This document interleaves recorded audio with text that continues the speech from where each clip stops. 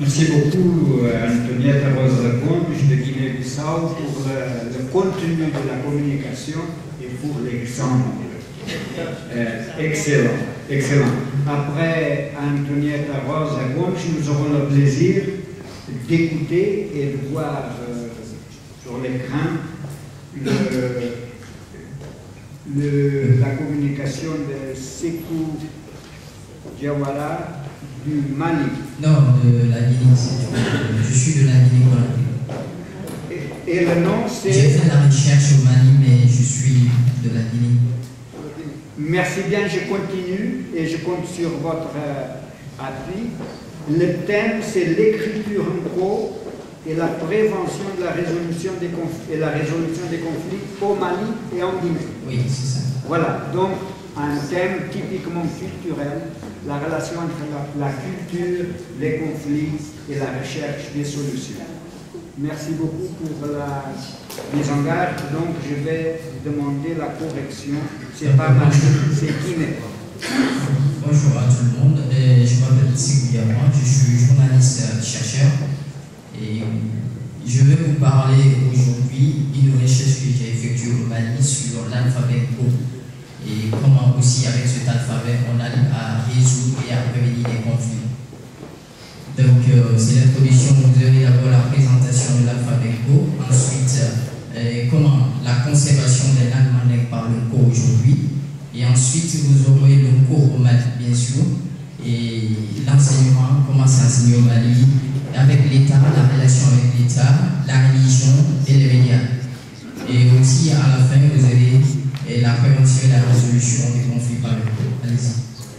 Voilà, présentation de l'alphabet. Le cours est un système d'écriture africaine inventé en 1949 en Côte d'Ivoire par le chercheur guinéen Souleymane Kanté.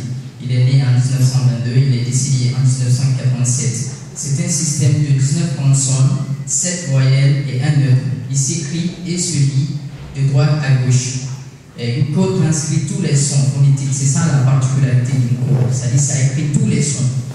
Et son inventeur, Souleymane Kanté, est auteur de plus de 180 livres dans cet alphabet.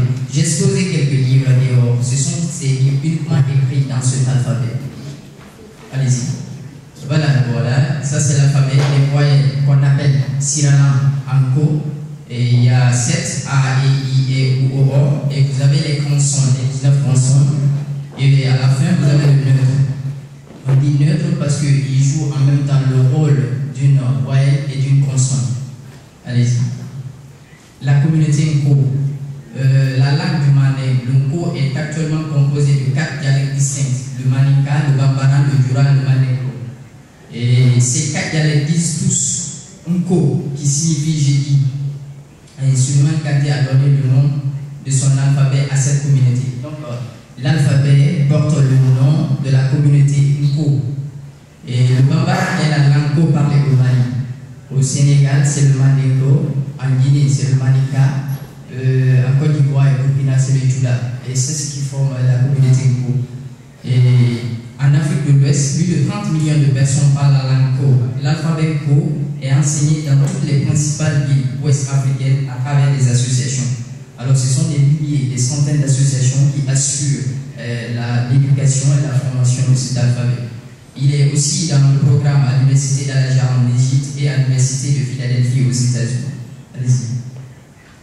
Voilà, la conservation des langues mandingues par le Ko. L'écriture Ko a enrichi la langue Ko. Elle est devenue un moyen de conservation des langues africaines. Elle a permis de parler, de lire et d'écrire correctement dans les dialectes Ko sans emprunt de mots étrangers. Vous savez que les langues africaines sont envahies par l'arabe et par les langues occidentales. Mais avec le Ko, ils peuvent parler uniquement dans le dialecte Ko. La grammaire Ko Kambé a donné des détails sur les accents entre le Manika, le Bambara, le Jula et le Maneko.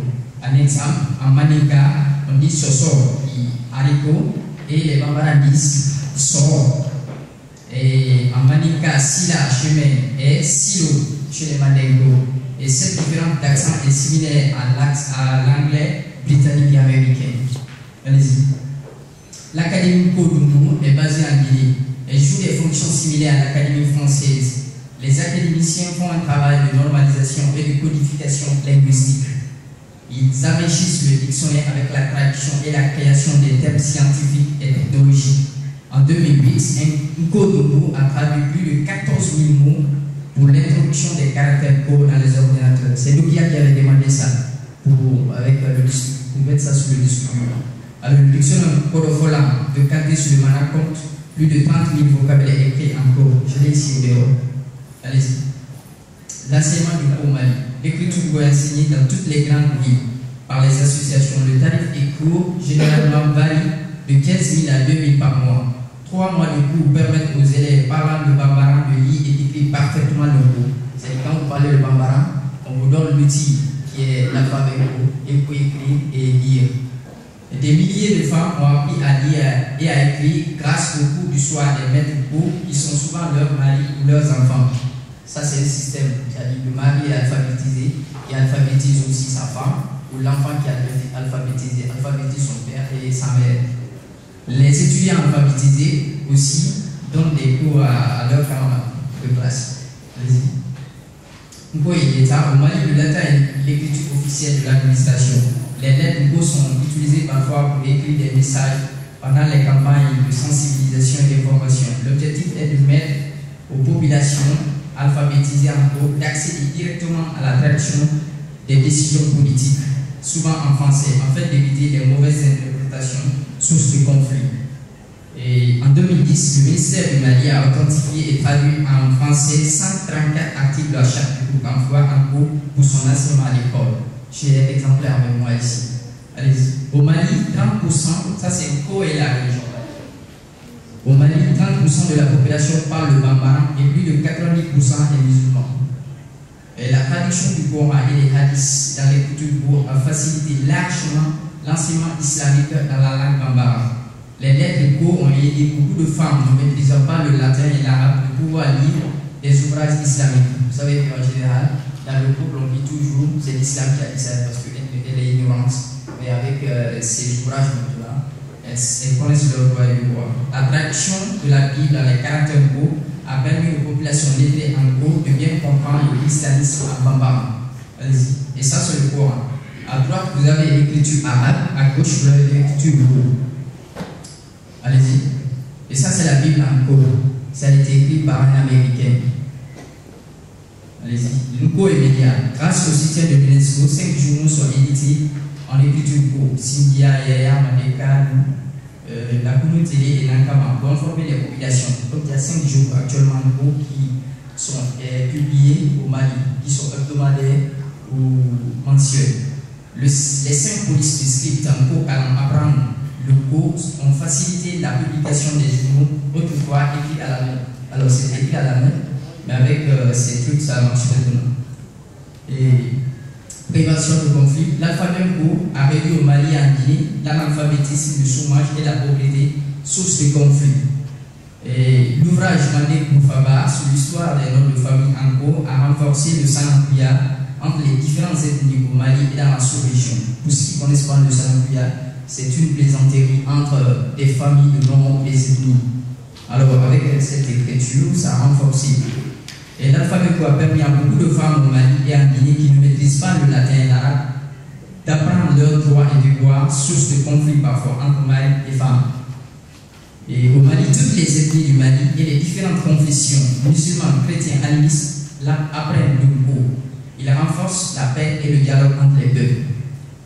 Allez-y. Donc ça c'est la résolution, l'exemple. En 1991, il y a eu des conflits dans les localités au Mali qui n'avaient pas compris le terme décentralisation du gouvernement. L'alphabet Go a servi d'outil d'information et de communication publique. Et l'expression Kamara Sidiso, qui signifie le retour de l'autorité au niveau local, a été utilisée pour traduire le concept français de la décentralisation aux populations analphabètes. Alors il y avait des conflits parce que le mot décentralisation, l'État n'allait pas expliquer. Et ils ont vu que ça ne pouvait pas marcher, ça a même créé des conflits parce qu'on pensait que les villageois pensaient qu'on allait les exproprier de leurs terres. Alors c'est le groupe qui a pu résoudre ce problème avec Kamara Sidiso, c'est-à-dire le retour de l'autorité à la maison. Et l'histoire mandingue encore a permis aux acteurs du Go de résoudre en 2008 un conflit foncier entre le village Sira Djouba du Mali et Darakan de la Guinée. Alors, c'était un conflit de champs avec la frontière de la colonisation. Ça divisait le même peuple et donc c'est des conflits. Alors, ils ont rappelé maintenant les acteurs locaux pour résoudre le lien de parenté entre le peuple malien et guinéen pour réconcilier les deux villages. Et comme on le dit, ils disent que la Guinée et le Mali, c'est deux poumons dans un même corps.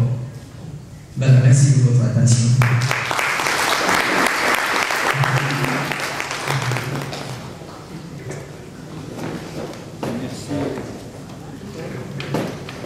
Merci beaucoup, M. Diawara Sékou de Guinée, pour la très informative communication que vous nous avez offerte. Merci donc. On va passer à la troisième présentation qui viendra de Ifyali, du Nigeria.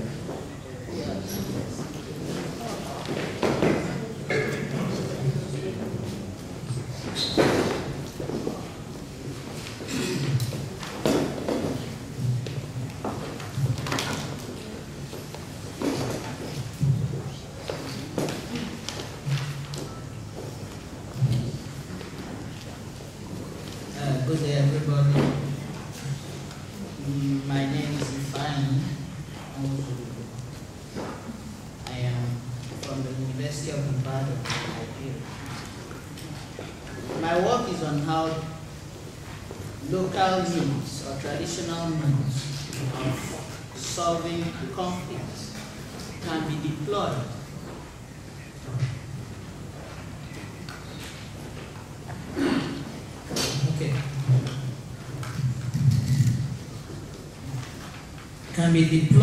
to solve modern conflicts, particularly in the context of the inability of liberal peace to resolve most conflicts in Africa. Now, current efforts at, what's the problem? Current efforts at managing Africa's conflicts have relied essentially on the liberal peace program. Liberal peace is built on Western doctrines of conflict management and has failed to secure peace. This has led to emphasis on indigenous approaches to conflict resolution, even at the point of, at the level of UN. There has been emphasis on deploying local means of managing conflicts to respond to modern and ongoing conflicts. So this study focuses on the local means or indigenous conflict resolution strategy, referred to as ICOME. Now, what then is ICOME? What are the guiding principles? What procedures are administered in administering it, and so on? These are the issues that I intend to tackle, or have tackled in this paper. Now, but before then, what do we mean by traditional mechanism of conflict resolution? And I say traditional conflict management techniques are those methods practiced for an extended period and have evolved within African societies rather than being the product of external importation. Now, such methods will include the Ubuntu in South Africa, conflict resolution methods adopted by Gula Islanders in America, and Ibantu in Nigeria, and other methods which I have not itemized here. But in all, you find some features running across all these methods or strategies. One, there is emphasis on the collectivity or the collective, the community, and not the individual. Second, there is emphasis on cooperation and not competition. Third, all of them are built on spirituality as the source of knowledge, not science. And then the emphasis is on restorative justice, not retributive. Then what then is how does it appropriate these basic principles in seeking peace. Now, it is a special sacrifice, I'm referring to Ikomeh now, as a special sacrifice of atonement performed when the blood of a kinsman or woman has been split through murder or other means. It can be administered to individuals, families, clans, etc.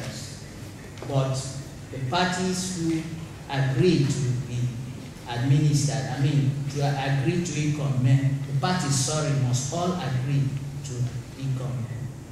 Ikomeh is informed by the belief that an act that promotes bloodshed violates the Earth Goddess, which abhors shedding of blood. Institutionalized, now I'm referring to the Igbo society or Igbo group in Nigeria. I'm sorry I didn't say that much earlier. So, in the Igbo communities of southeastern Nigeria, institutionalized authority was weak and almost lacking because these were mainly stateless communities. The Earth God therefore provided important and effective sanctions for laws and norms in Igbo land. So Ikomeh also may involve reparation taking the form of exchange of human beings to replace the dead, exchange of valuables, money, or services, including the atonement sacrifice, which must be performed. Ikomeh can also be achieved through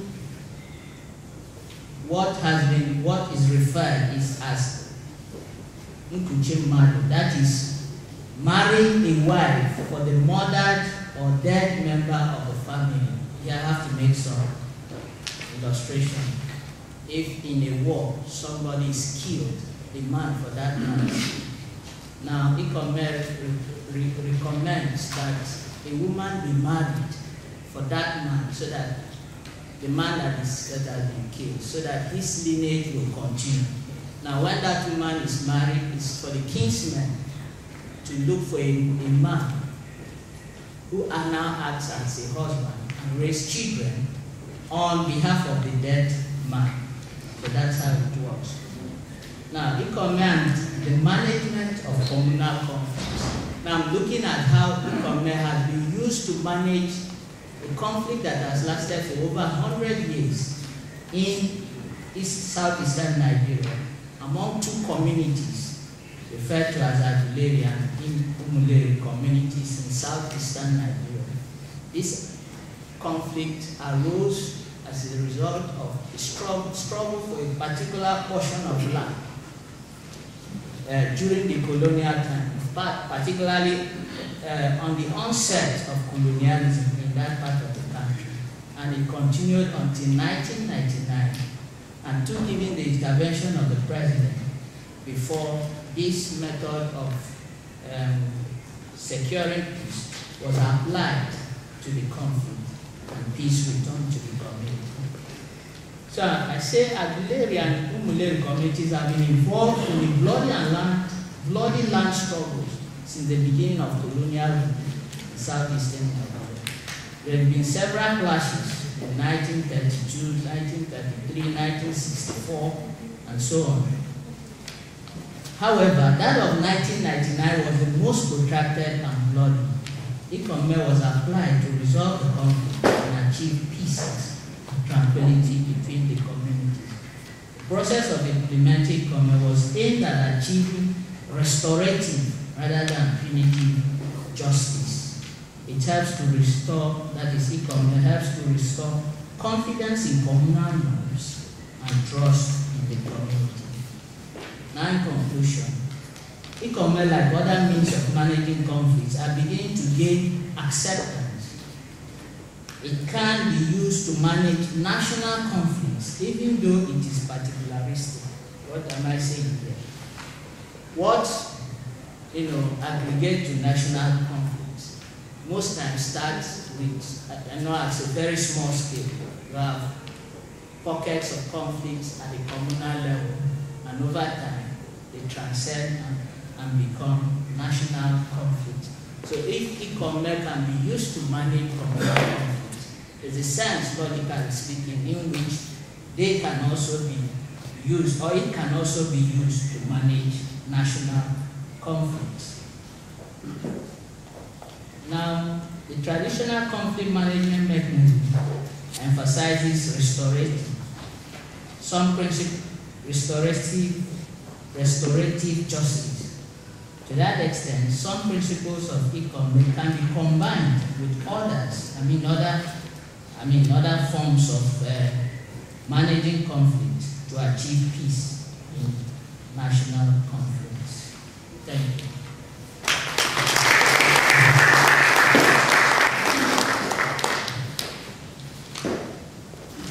Usually, on your foot, I would be very proud. Your people is doing very well. Les présentateurs sont en train de faire un excellent travail. Ils ont bien écouté ta voix et nous en sommes très fiers. C'est pas les journalistes, c'est les chercheurs. Ce sont les chercheurs, surtout. Very good point. And the other voice they have listened to, and I'm very glad with that, is the one from Leonard, asking them to be clear and going straight to the point. Excuse The second one, thank you very much. The other one is the invitation from the President Pedro Pires. Let's try to talk with the people in their own language, in their own environment, if you want them to be or to become real citizens and to take part in this construction. So we are very glad, and thank you very much, Tifayeni. You will excuse me for this ill pronunciation of the name, but the problem is to understand ourselves. And you start with a very nice metaphor, old wine in the new bottles. And we spend a lot of our time trying to sell old wine in new bottles. And when you say, let's look inside what is happening in the economy and the conflict management in Algeria and the human area, you are trying to change the wine and the bottles. It is very nice. Thank you very much. And let's go, because we have this time to respect. And I think that we have a kind of double presentation from Joe Touré and Victor Suma. If I'm not right, you will help me. Well, I hope I will not be the black sheep. I am Joseph Touré from Sierra Leone, working at the University of Makeni. My paper examines the role of the media in peace building. You know, claims have been made about the impact of the media on the behavior of people leading to change. And counter-claims have been made on the contrary, that the media does not lead to peace building. I mean, in the case of Radio Minkolins in Rwanda, the case of Radio FM 98.8 in Sierra Leone. What needs to be documented is what strategies can we use to make the media work? What are the things that work? What needs to be interrogated is what paradigms have unwittingly justified and even provided an ideology for civil conflict in the last 60 years. In other words, how can the media be used to resolve rather than inflame conflicts? The media, is it an asset or a liability for peace building? Well, we argue that the media that promotes cultural negotiation is best suited to resolving conflicts and peace building. We analyze various projects that demonstrate good practice in Sierra Leone and the Casamance in Senegal. We argue that peaceful resolution of conflict, which is part of peace building, entails recognizing and encouraging cultural self-determination at the subcultural group, which at the same time encourages everyone to find common symbols of identity at the national and international level. You know, nation building is about creating a myth where everyone can find symbols of identity. Conflicts in West Africa have arisen because not everyone has found symbols of identity at the national level. We argue that the paradigms of development that have been practiced in West Africa have emphasized only a certain aspect and have denigrated other aspects. The modernization paradigm suggests that the market economy constitutes the public sphere and has left out the state, has left out movement, has left out cultural negotiation. And these paradigms have justified and provided an ideology for civil conflicts for the past 50 years. We argue that a media that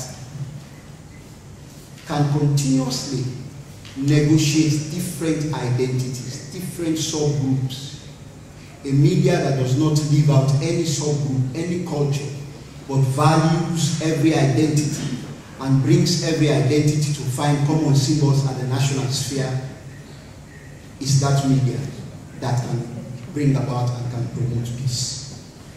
We looked at various examples of media that have promoted and negotiated different cultures at the national level. And what lessons can we learn? We say the media that gives all parties the opportunity to speak and to see each other's position clearly and without bias can promote peace. We say the media that can help facilitate communication and help avoid misunderstandings can facilitate peace. A media that is sensitive to religious and cultural requirements and helps counteract the image of those in conflict can promote peace. We say the media that avoids stereotyping of groups and populations can promote peace. We looked at media in Sierra Leone. We looked at the talking drum. The radio is one of the most common media that can promote peace. We see when programs were produced by local Sierra Leoneans in their own dialect, that is bringing every culture in the public sphere to identify with national symbols, those type of media can promote peace. Every ethnic group took part in the programs and thus facilitating dialogue and negotiation of cultures in the public sphere. Also in Casamance, we looked at various radio stations that promoted various groups in using their own local languages to affirm their identity that promote peace. In other words, learning to appreciate the other's values and viewpoints was the way to peace building. As the ex-president said, he said, when you can tolerate diversity, when you can tolerate different cultures, affirming their identity, not in a dogmatic way, not in a fundamentalistic way, but in building up the public sphere, in building the myth of the society, those media can promote peace. And I think that is what we need to document, and that is what we need to pass on. Things that work, strategies that work. We see also that media that take up programs that are linked to social action, that identify root causes of war, root causes of conflict, those type of media can promote peace. And we saw those type of media. Talking Drum, Cotton Tree Foundation, Radio Maria, the various community radio stations promoted by the World Education Program in Casamance. this type of media promoted peace because they were bringing every subculture in the public sphere to identify their culture, valorize their culture, value their culture, so that they can bring about peace building. We also found out that the media has to work with other civil society actors. It is only when the media work with other civil society actors that you can promote peace. So the actors of peace building are many. Also, we need to document what actors can perform well during a transition moment and what actors can perform well during a consolidation moment. In transition to democracy, the actors like labor unions, associations, can mobilize constituency. The media can inform public opinion, can mirror public opinion to the state, can hold the state accountable. From a transition period into consolidation of democracy, of peace building, the media can play a very important role in forming public opinion, holding people accountable, can act as a mediation between the state and the citizens. And the media that can negotiate every culture can avoid civil conflict. At the moment, with the coming election in Sierra Leone and in Senegal, we need a type of media that can encourage every subgroup, every subculture, every identity. Whenever any identity, any subgroup is left out, it's a recipe for chaos, it's a recipe for conflict. So the media that can negotiate different cultures, not dogmatizing the cultures, but can help appreciate and value each other's culture, that is the type of media that can help to us.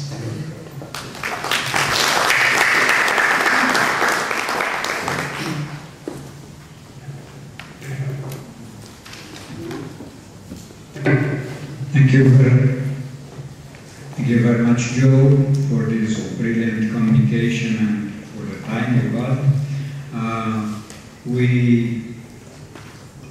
I think we accept the challenges to offer us. I mean, changing paradigms and practices. The question of responsibility of the media and of the journalists. So very, very interesting and very deep issues. And we are talking about tools and actors for the promotion of peace. So this is very, you had a very good focus on that. And now we've finished with the presentations, and we'll have a very nice moment, maybe the most important moment after your presentation. I mean, the discussion for at least 30 minutes, which will be led by Leonard and Edmund,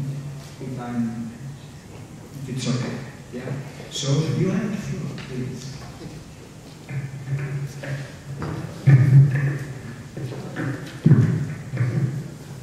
Okay, we have exactly 30 minutes. Donc, puisque les présentations ont été en français, je vais essayer de faire mes commentaires en français. Je crois que ça sera un peu plus facile, peut-être. Donc, merci beaucoup. En fait, je vais dire tout de suite que je suis là en remplaçant Mme Lena Kadjaoussi, s'est empêchée, qui n'a pas pu venir aux dernières minutes, et donc je n'ai pas encore eu le temps de donner l'attention qu'il mérite au texte écrit. Je souligne que j'ai réagi comme ça. Je trouve quand même qu'on a deux présentations. Je vais commenter la présentation de Mme Gomez et de M. Diawara, et elle-même fera un petit commentaire sur les deux autres là. Nous avons deux textes, comme vient de le dire, deux exemples, de M. Koussine, très très riches, excellents, qui nous provoquent déjà beaucoup de réflexion. Donc on les remercie pour cela. Dans l'esprit en fait de l'échange dont on a parlé tout à l'heure, je vais essayer quand même d'être très bref dans mes commentaires et de provoquer un peu. J'ai deux questions, j'ai une question pour chacun, qui est une question exprès pour provoquer un peu, pour essayer de voir un peu un débat. J'espère ne pas donner un ton trop cynique, c'est peut-être plus cynique de ce que je ne suis vraiment, mais quand même, il y a des réflexions qui me sont venues à l'esprit. Donc voilà, d'abord, pour le texte de Antoinette Rosa-Gomez, je crois qu'il y a quand même des mérites très importants à souligner. D'abord, l'emphase sur les femmes dans un rôle actif et pas de victimes. Nous avons entendu beaucoup parler des femmes comme victimes de violences en Afrique, mais le rôle actif des femmes, c'est très important à souligner. On le félicite pour cela. Et l'autre mérite très important, c'est évidemment qu'elle a fait des recherches sur le terrain en faisant des interviews. Le texte, vous allez le voir, et là, même le transcrit de beaucoup d'interviews qu'elle a fait sur le terrain en parlant directement avec des gens. Je crois que ce sont des choses très, très importantes. Mais quand j'ai commencé, maintenant je viens à la provocation, quand j'ai commencé à réfléchir un petit peu à cette question, j'avoue qu'en fait, le problème de la Casamance, c'est quelque chose qui m'échappe. Ça fait plus de 25 ans que je travaille au Sénégal et je m'intéresse au Sénégal, et on me pose beaucoup de questions, mais je n'arrive pas à 100% à capter pourquoi ça persiste. Et ça persiste et ça persiste. Quand je suis arrivé au Sénégal pour faire mes recherches dans les années 80, on parlait du processus de paix, comme elle a bien souligné. Pendant plus de 20 ans, on parlait du processus de paix. Abdoulaye Wade est venu à la présidence en 2000 en disant qu'en 90 jours ou 60 jours, hein, 100 jours. En 100 jours, il allait résoudre ce problème-là. Presque 12 ans plus tard, on est toujours là. On n'arrive pas. Et donc, je me demande en fait, comment comprendre cette situation? Et est-ce qu'il ne faut pas avoir... en fait, c'est un peu l'esprit de dire que le rôle de la femme doit être compris dans la réalité telle qu'elle est. Et j'essaie de comprendre cette réalité qui m'échappe un peu. Mais je me demande une chose. Une façon possible de comprendre cette réalité de la Casamance, c'est en fait que on n'a pas vraiment l'intérêt de terminer ce conflit. Pas tout le monde a l'intérêt de terminer le conflit. Madame Gomez le souligne elle-même à la fin, elle a dit, on pose la question de savoir pourquoi est-ce que le conflit en Casamance persiste, puisqu'il n'est pas gagnable. Mais les gens continuent, et c'est parce qu'ils ont intérêt à voir le processus continu. Il y a beaucoup de gens qui vivent du conflit. Et donc, c'est intéressant, c'est plus intéressant d'avoir le conflit. En plus, c'est un conflit, c'est pas très très violent, c'est pas tous les jours, c'est de temps en temps, des choses, donc, il y a des gens qui vivent de cela. Je me rappelle, j'ai des connexions par mariage à l'Irlande du Nord. Hein, vous vous rappelez que dans l'Irlande du Nord aussi, c'était un de ces conflits internationaux qui a duré des siècles, pas des siècles, des décennies, très très longtemps. Et dans les années 80 ou 90, à un certain moment, j'ai lu quelque part que plus de la moitié de la population de l'Irlande du Nord vivait du processus du paix, directement ou indirectement. C'est-à-dire que ce soit dans le logement qu'ils louaient aux ONG qui venaient pour faire des choses symboliques pour réunir les femmes catholiques et protestantes contre la violence, etc. Toutes ces choses-là, la population vivait du processus de paix. Et c'était une explication pour dire que la population n'avait pas trop intérêt à voir la paix. Parce qu'une fois que la paix arrivait, tout le monde partait, mais il y avait plus de processus de paix, n'est-ce pas? Et donc, je me posais la question de savoir, est-ce que ce n'est pas ça un peu la dynamique de la Casamance? Et pour provoquer un peu directement, j'imagine que le rôle des femmes en Casamance doit être assez varié et diversifié. Et je me pose la question, est-ce qu'il n'y a pas des femmes aussi qui profitent du conflit en Casamance? Est-ce qu'il n'y a pas des associations féminines qui ont intérêt à que le processus de paix se maintienne, mais qu'on n'aboutit pas à la paix?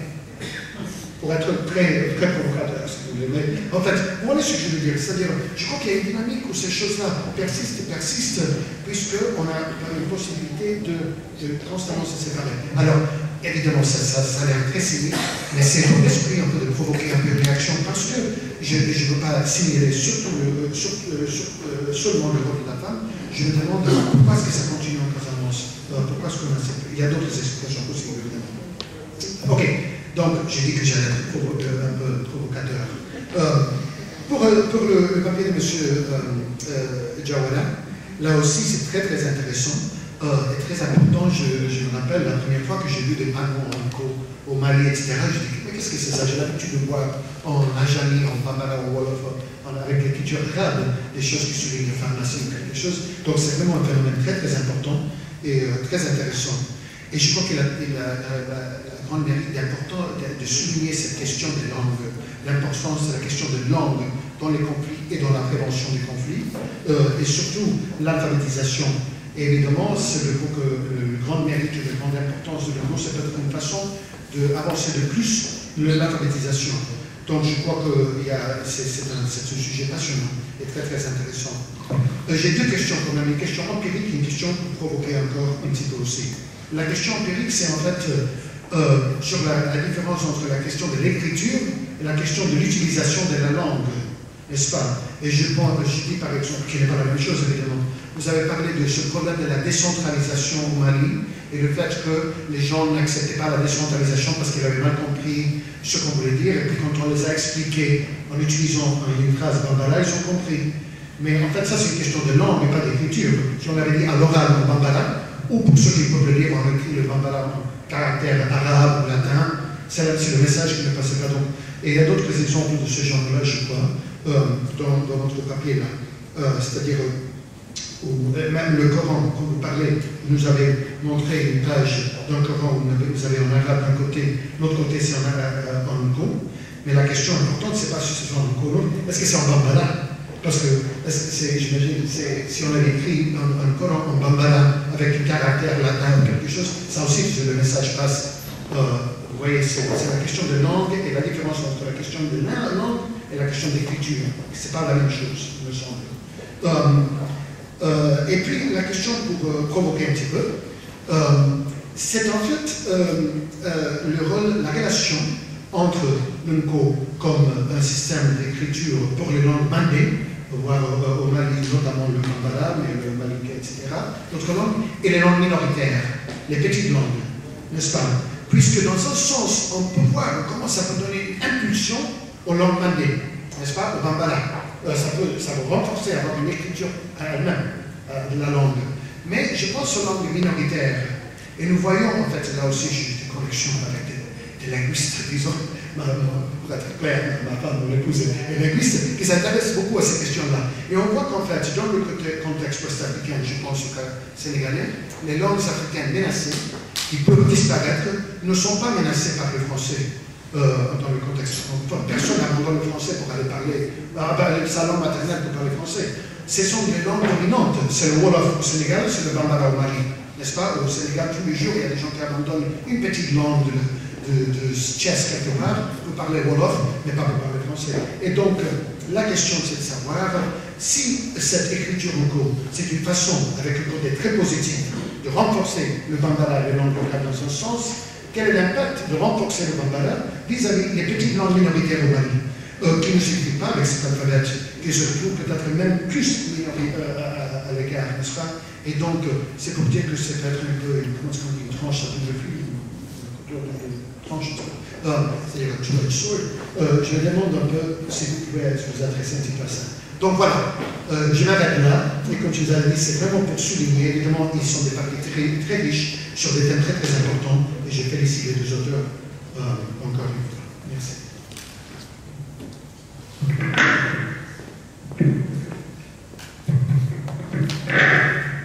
Je crois qu'il y a des questions fondamentales. Ce que je propose, c'est que Edmond fasse aussi ses commentaires et puis on aura l'occasion d'élargir le champ du débat. Donc Edmond, si vous êtes prêt, are you ready?